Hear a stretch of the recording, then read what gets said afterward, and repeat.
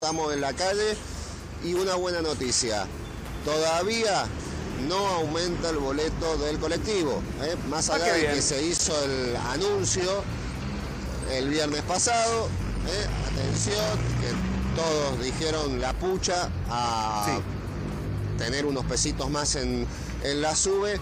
Bueno, por ahora el sistema no se actualiza, es algo que suele suceder, tomarse unos 10 días, además en una semana con tanto feriado, el sistema SUBE en Buenos Aires se toma esos días y por eso se retrasa por ahora ver el incremento en el bolsillo, empezar a percibirlo ya en el bolsillo. Hasta el momento, insistimos, pese a que el anuncio está, pese a que va a aumentar, ya es decisión tomada, bueno, los sanjuaninos por el momento respira por unos días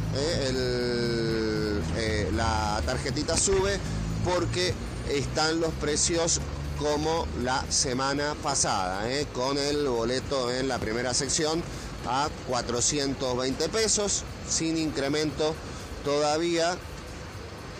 Ya seguramente la semana que viene empezarán a notar ya el descuento más fuerte.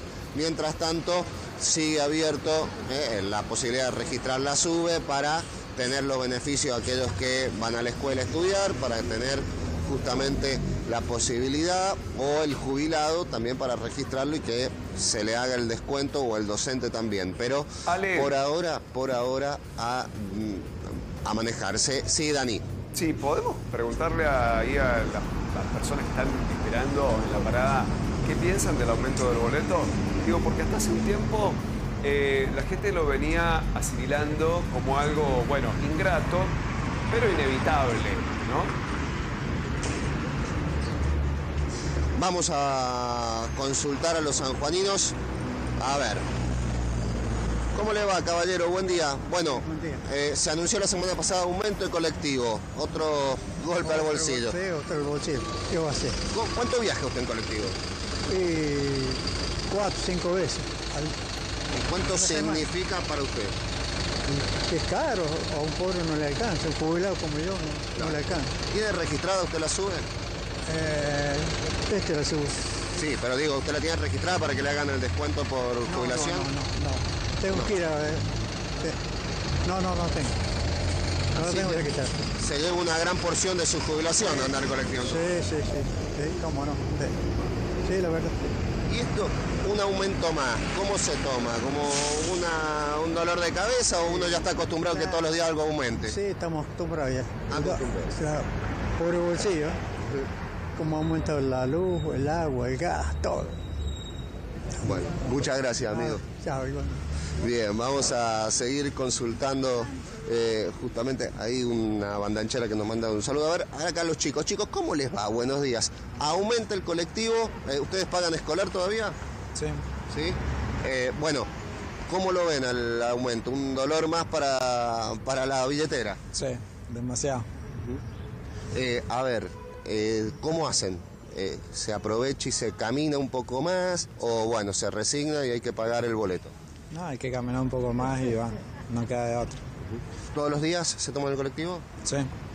¿De qué zona son ustedes? Yo de Santa Lucía y ella de Chimba. Bien. A ver, ¿se prestan plata para la SUBE o está difícil hoy en día? No, eso sí, no queda de otro. Bueno, contame, ¿registrada ya la tienen a la SUBE o están con la credencial todavía? No, ya la estamos registrando. Perfecto. Bueno, ¿se han anotado para las becas de transporte o todavía no? No, todavía no. Bueno, muchas gracias, chicos. Estudiantes, jubilados. A ver acá, señora, ¿cómo le va? Buen día. Bueno, hola, buen día. Nuevo aumento del colectivo, todavía no se reflejan las máquinas, pero ya está anunciado. ¿Cómo lo toma? ¿Qué significa un aumento más? Todos los días aumenta algo, ahora el colectivo. Y para mí ahora se me hace muy difícil. Yo trabajo en Santa Lucía, me tengo que tomar 2 colectivos y el sueldo que tengo no me alcanza para el colectivo, así que todo para la SUBE. Claro. A ver, me decís que te tomás 2 colectivos, sí, de ida y 2 de vuelta para volver a casa. ¿De qué zona sos vos? De Chimba. Ajá. De Chimba, y tengo que ir a trabajar a Santa Lucía, así que, pero bueno, hay que acostumbrarse a este aumento.